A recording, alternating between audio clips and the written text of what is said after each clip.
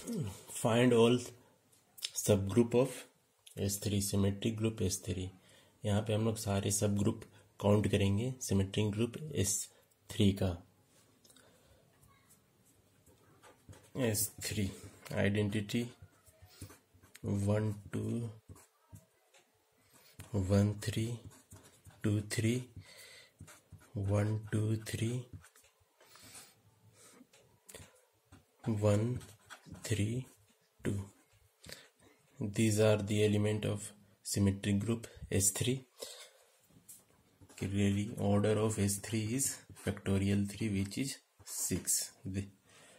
इसलिए Lagrange's theorem से जो भी पॉसिबल ऑर्डर के सब ग्रुप होंगे क्या वो डिवाइजर होगा 6 का। ये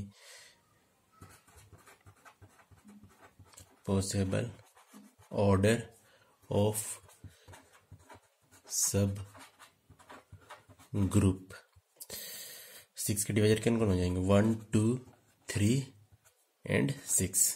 दीज आर ओनली पॉसिबल सब ग्रुप ऑफ S3। नाउ सब ग्रुप ऑफ ऑर्डर 1, सब ग्रुप ऑफ ऑर्डर 1 तो ये आइडेंटिटी हो जाएगा हमारा। Then we calculate the subgroup of order 2. Subgroup of order 2. H is a subgroup of S3. Order of H is 2. और दो order का सबग्रुप तो एक ही है जो कि साइक्लिक है आइसोमॉर्फिक टू Z2। यानी एक एलिमेंट होंगे एक ऑर्डर 1 का और एक एलिमेंट होगा ऑर्डर 2 का। यहाँ पे S3 ये क्या ऑर्डर 1 का एलिमेंट है साइकिल ऑफ 2, दो साइकिल के ऑर्डर का एलिमेंट का ऑर्डर 2 हो जाएगा। ये भी दो order 3 cycle 3 order 3 cycle 3 order. यानी S3 having 2 element of order 3 and 3 element of order 2 1। और किसी भी साइक्लिक सब ग्रुप नंबर ऑफ साइक्लिक सब ग्रुप निकालने के लिए हमारे पास फॉर्मूला है and number of element of order 2 divided by 5 2 हो जाएगा।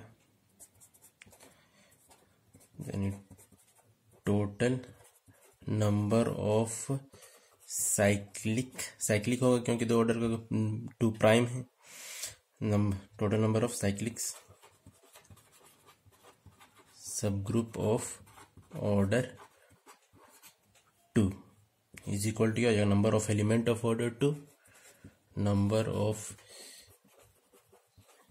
element of order 2 divided by 5 2। number of element of order 2 कौन है टोटल 3 है 3 by 5 2 3 by 1 यानी all together there are 3 subgroup cyclic subgroup of order 2। और दो order का सब ग्रुप एलवेज किसी भी ग्रुप में कितने होंगे जितने दो ऑर्डर का एलिमेंट है सारे को मिला के आइडेंटिटी के साथ लिखते जाइए। H1 आइडेंटिटी दो ऑर्डर का एलिमेंट 1 2 हुआ फिर 1 3 identity 1 3 H3 identity 2 3। These are the only possible order of order 2।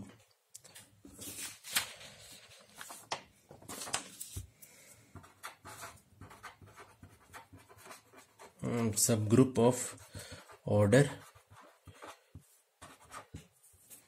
3 again prime 3 order subgroup is H is a subgroup of S3 order of H 3 order का भी सबग्रुप यूनिक होता है isomorphic to Z3। यानी दो element order 3 का होना चाहिए और एक एलिमेंट ऑर्डर 1 का। नंबर ऑफ साइक्लिक सब ग्रुप ऑर्डर 3 कितने होंगे number of element of order 3 divided by 5 3। Total number of सब group of order 3 is equal to हो जाएगा number of element of order 3 by 5 3। Number of element of order 3 क्या है 2 है 2 by phi 3 का value 2 and 1. There is a unique subgroup of order 3 which is identity 1 2 3 1 3 2. Next, subgroup of order 6. Order 6 का subgroup क्या होगा? Group खुद होगा which is equal to the order of group. H is subgroup which is equal to order of 3, and H3 S3 is itself the subgroup of order 3 6.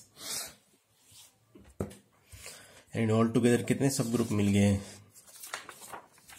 ये 1 identity हो गया, ये 2 order का 3 हो गया और एक 3 ऑर्डर का. टोटल सब ग्रुप हमें मिल गए 6.